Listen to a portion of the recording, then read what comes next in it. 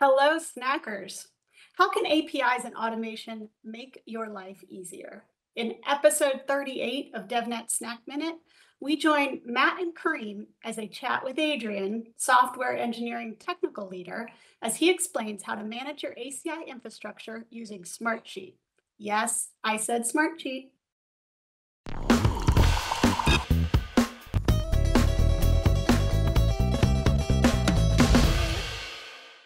Hey, Snackers, this is Kareem Iskander. I'm a tech advocate with Cisco Learning and Certification. Hey everyone, I'm Matt DiNapoli. I'm a manager of developer advocacy with Cisco DevNet. Welcome to episode 38 of DevNet Snack Minute. Snack Minute is your weekly 10-minute all things DevNet, giving you a quick, fun way to learn about Cisco APIs, coding, or just some cool stuff that we think you might want to know. And the cool thing we're talking about today is managing your ACI instance within a Smartsheet with our guest, Adrian Iliesiu. Adrian, do you mind introducing yourself, please? Sure. Thanks, Kareem. Hello, everybody. So very happy to be here. My name is Adrian Iliesiu. I'm a tech lead with the DevNet Innovations team. And yes, on this edition of Stack Minute, I wanted to share with you guys how to manage your ACI infrastructure using Smartsheets. Adrian, tell us a little bit about why you came to that use case and why did you build it that way? What was the reason for this use case? Yes, I mean, we always want to show third-party integrations with Cisco platforms, right? So ACI having a rich set of APIs, we wanted to see how we can showcase and bring some third-party integrations into the platform. So Smartsheet would be one of them. There's also, ServiceNow for ticketing. There's really anything that has an API can interact with ACI. And in this case, we wanted to show a simple way of how you can manage in a more straightforward fashion. If, for example, you find the API GUI too convoluted, or there's too many steps, or just for automation purposes, or to speed up configuration, because you can have everything already pre-populated in your Smartsheet, all the configuration objects, all the tenants, all the bridge domain VRFs. And we'll see in the demo section of this, you can have them all pre-populated for you in this nice Smartsheet Excel type of format. And you can just, from a drop-down, select whatever objects you want to configure, fill in the required parameters, whatever they might be. We'll see in the demo like an IP address with the subnet mask. And once you save the Smartsheet, magic happens in the background. Python script gets triggered. Script gets triggered. Webhooks get fired. And Ansible playbooks and variable files get built and they get run. And then your configuration gets applied into the ACI fabric. So it's pretty cool use case. We've used this actually with some of our customers. They were big fans of Action Orchestrator. And with Action Orchestrator getting moved into SecureX, they wanted to also migrate their Action Orchestrator scripts to full-blown Python. So this is what we've done here. All right, show us the magic. Yeah, were you guys ready?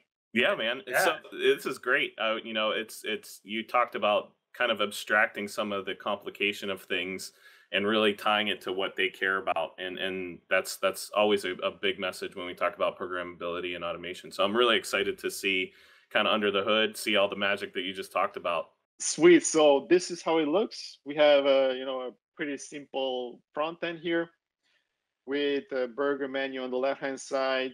You see here what options are available. And basically everything starts from the ACI provisioning start point.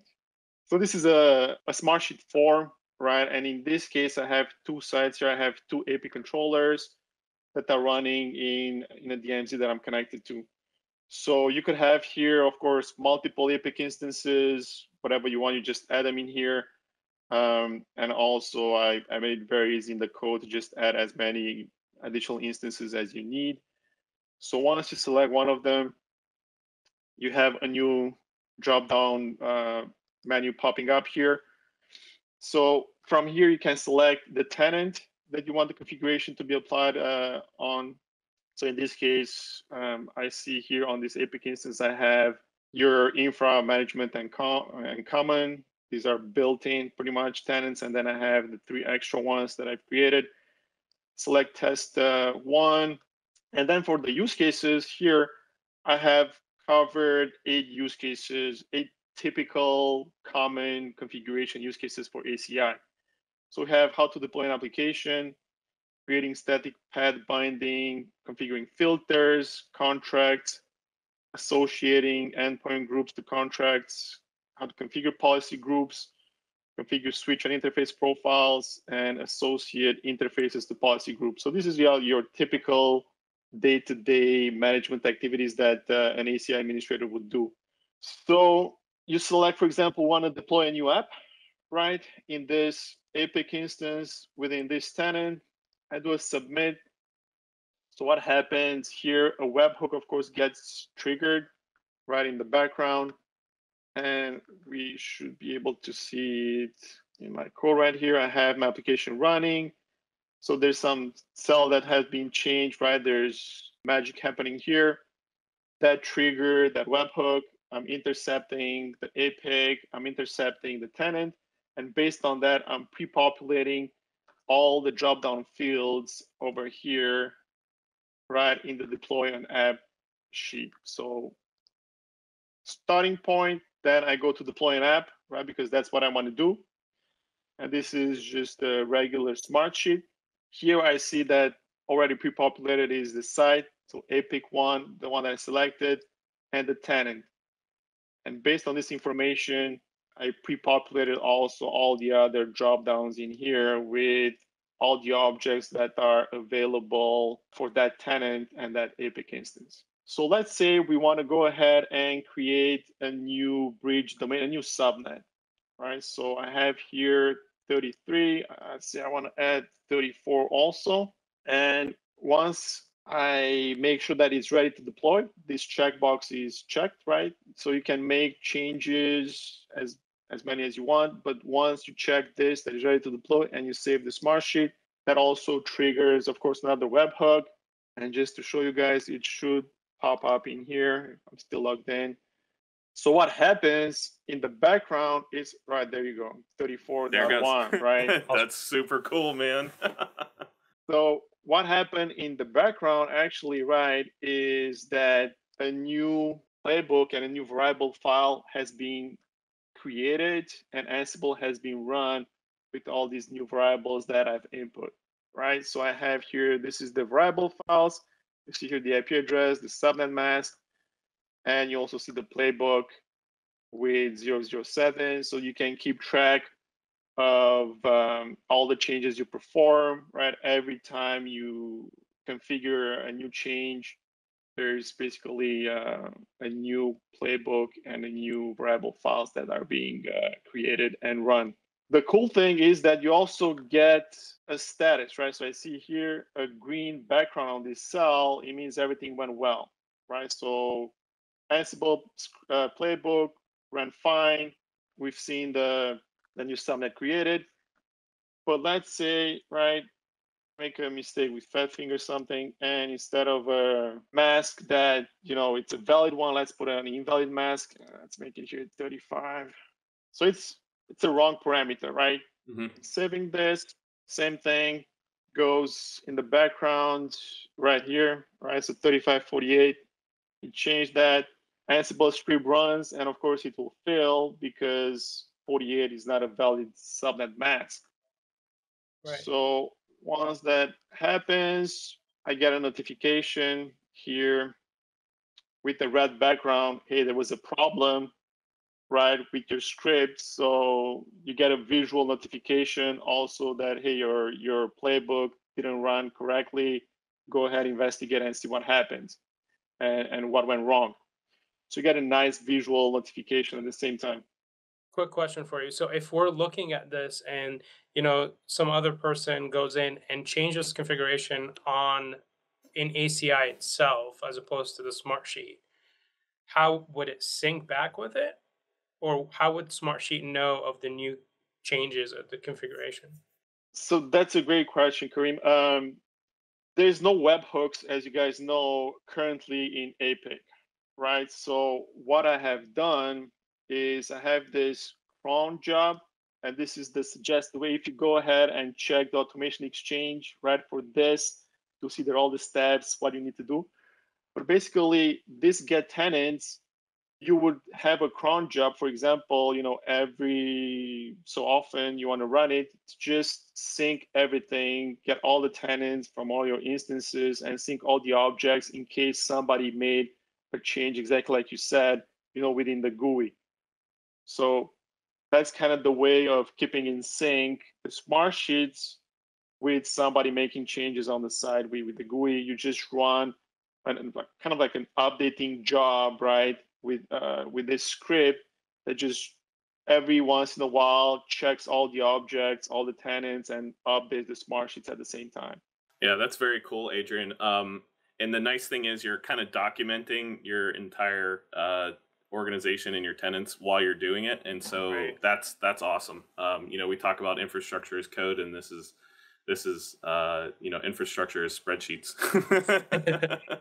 One cool thing that I want to show you guys, I don't know if you guys still have time. So this is all nice and sweet, but the big advantage with this would be when you start doing like multiple changes at the same time, because you take advantage of the parallelism that comes with Ansible. So you can have like 3, 4, 5, 6, right?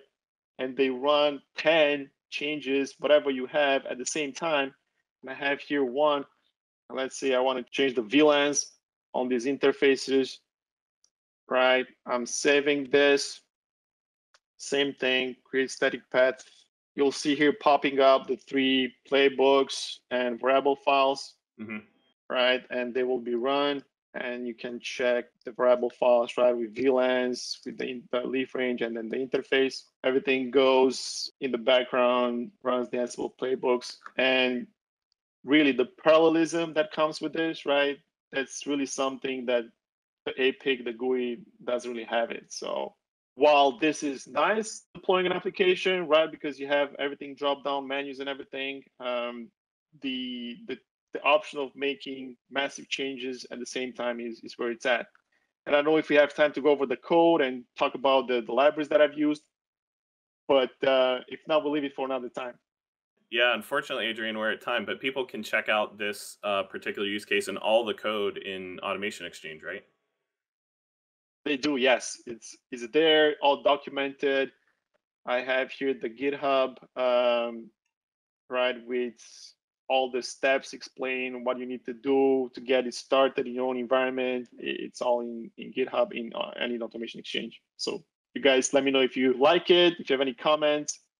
More than happy to help you get this started. I think the cool thing about this too is if you have a use case that's outside of ACI, part of the Automation Exchange submission is how to integrate Smartsheet and that webhook and getting that piece working, whether you choose to use ACI, DNA Center, or whatever it is to integrate with, you can just do that, take that piece. So thanks, Adrian. This is pretty awesome. You love DNA Center. Adrian, we ask all of our guests before we finish with the episode what their superpower would be and why. Would you mind taking on that question?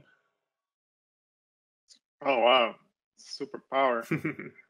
I'd like to see the future, right? To be able to see the future so that I can see the stock prices for tomorrow, for example, or to make my investment more profitable. I think the older I get, the less I want to see the future, but that's an interesting one, man. We could talk about the ethical and existential concerns about that at some other point. But Snackers, thank you so much for your time today. Adrian, this is very cool. Check out Adrian's project. It's got a lot of really neat stuff behind the scenes on it. Ties a lot of the technologies together that we always talk about here at DevNet Snack Minute. So check that out and come back next week for our next episode of DevNet Snack Minute. Thanks, Snackers. Thanks, Adrian.